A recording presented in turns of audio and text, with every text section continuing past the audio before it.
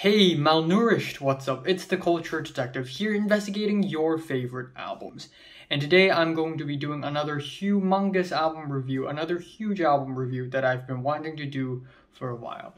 And this would be the new 새눈바탕 album, Sonal Moa, or in English, Bird's Eye Batang, flood format. Yeah. So in case you haven't heard of this artist before, is because everyone in the world has only heard of this artist like 2 weeks ago. But this artist is actually none other than the one and only 공중도덕, Midair Thief. And if you don't know who Midair Thief is, what are you doing? What are you waiting for? Listen to his music.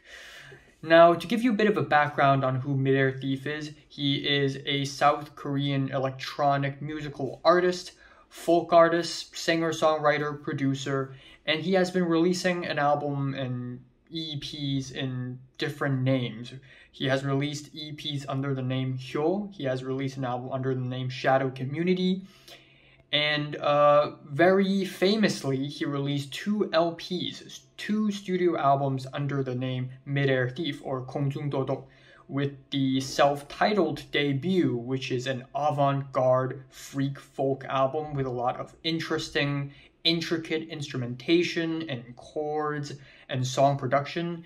It's promising, it's strange, and if you want to check out this album, I highly suggest you listen to White Room and The Swamp. These 2 tracks are phenomenal. They are magnificent. However, what's even more magnificent is the album Crumbling, or 무너지기, released in 2018, which is slowly becoming one of my favorite albums of all times. Crumbling is an otherworldly, fantastical, surreal experience. Basically, take the most beautiful imagery you've ever seen in your life and turn it into music. Boom. You have Crumbling. And I'm not talking about any beautiful imagery. I'm talking about beautiful blue skies, blue water, green grass, trees, lily pads, lemongrass, little dragonflies here and there. It is honestly an album that's so beautiful and so gorgeous it could bring me to tears. The album opener, Why? Ah, These Chains is one of the most beautiful pieces of music I've heard in my life. The chord progression on this thing is so crushingly immense and impactful. The track Curve and Light is just elegant, to say the least. The multifaceted Crumbling together. And recently I've been listening to the track Dirt a lot, and it's slowly becoming one of my favorites on the track list as well. Crumbling is just one of those albums where every single track somehow appeals to you and they all become great, and you just end up loving every single track off of the album. Even for the last track, No Answer, which I at first thought is the weakest track on the album, right now I love it just as much as I love the rest of the album. It is a 10 out of 10. I gave it a 10 out of 10, and it's still a 10 out of 10. And I don't regret giving it a 10 out of 10. Crumbling is a masterpiece, to say the least. It is phenomenal. It's just beautiful. It's transcending. Now, Midair Thief didn't completely stop making music after Crumbling. In the last year, he actually made a fantastic appearance in the Sunny Boy soundtrack, which is one of my favorite anime soundtracks of all times, with 2 fantastic ambient tracks. And finally, he has returned this year with flood format, a.k.a. Gathered Motions, under the name Bird's Eye Batang. 새눈바탕. About a couple of weeks ago, I found this weird Bird's Eye Batang on Radio Music. Clicked on it to find out that it's Midair Thief. And of course, I was super hyped up. I was extremely excited. So I went online and I tried to look for this album, but I can't really find it at first. And that's because this album's release is actually attached to a listening party.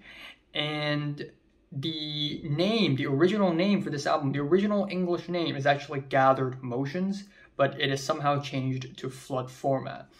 So, yeah, given that this album is released under Bird's Eye Batang and not Midair Thief, the music on this album is very much unlike Midair Thief. So if you're expecting a Crumbling Part 2 Well, unfortunately, you're going to be a little bit disappointed because this album is actually more of an IDM, ambient, post-minimalist, and neo-psych sound collage album that is mostly synths. Take the very flowery, watery, waxy, plasticky synths of Crumbling and make it even more abstract and weird and ambient, and boom, you have this album.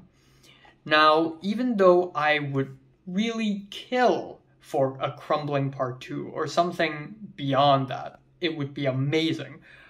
This album is honestly not bad. The album opens off with Mi Son Mi Cœur, or the official English translation is Slippery Smile. Also, I highly, even though I'm not Korean, I highly suspect that the English translations of the titles are actually very different from the actual title in Korean, but I'm going to use the English titles anyways. So, Mi Son Mi Cœur, or Slippery Smile, starts off with a very spacey opening, and it's very quiet, it's very small. And then about 10 seconds in, you start hearing these rubbery, oily, watery, fluctuating synths that sound very plasticky. And these synths, they swell more and more, they get louder and louder, they get more and more frequent, and they sort of cycle again and again and again. We also hear some faint singing in the back. It's transportive. It's like we have entered a weird, trippy, abandoned amusement park. It sounds very interesting. And the track ends off with these watery noises, which really gives off the vibe that we are in a lake or in a river or in a pond or something. And I think given that the album cover is largely blue and given that the album is called Flood Format in English, I feel like one of the things going for in this album is water. Watery noises, watery sounds, watery synths, watery beats.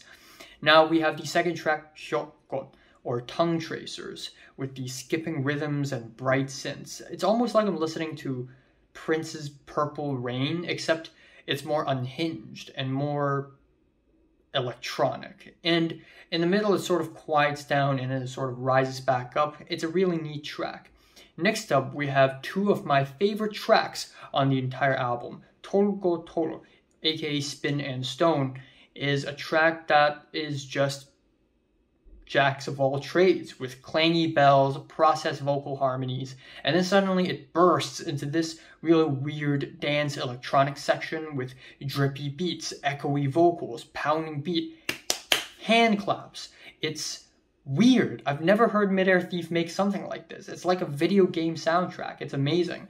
And then it just becomes weirder and weirder with these strange sections of vocals, some coughing noises, synths and chimes. It's all very random. That is followed with Ping I Ping, or Rip Plipling, which is easily my favorite track on the entire album. We had these watery, nimble synths that's just constantly flinging and flinging around like a school of fish.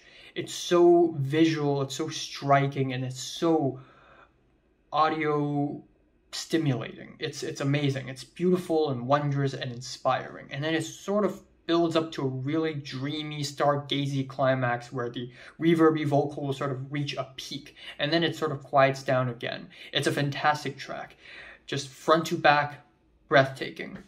Now we are headed towards the second half of the album, where the album takes more on an ambient side of things. We have Wing Wing, or Towards, which is this track sounds like if Samsung has developed an electronic bird.